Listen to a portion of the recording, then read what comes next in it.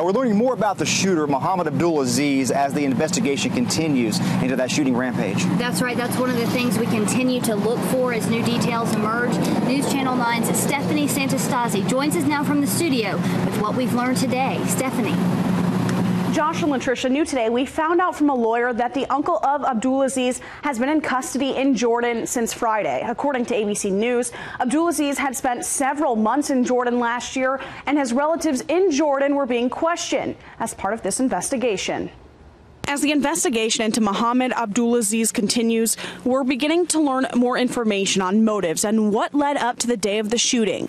According to ABC News, FBI agents found evidence that Abdulazeez was following a radical American member of Qaeda online in 2013. And a representative of Abdulazez's family says there were pages of writing that showed the young man was suicidal and looking for a way to absolve what he considered were his sins.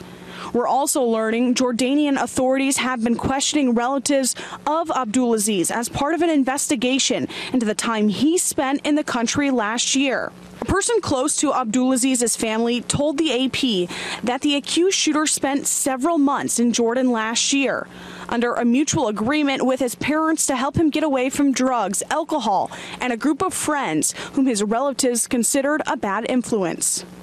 And then last night, this apartment at the Mountain Creek apartment complex was searched by FBI agents. The FBI reportedly questioned a friend of Abdulazeez, who is believed to have gone joyriding with him in a rented convertible 2 days before the deadly shooting. We go around and we talk to everybody who we possibly can who may know or have been associated with the shooter. Today, we stopped by to see if investigators were still there. We knocked on the door of the apartment that was searched, and no one answered.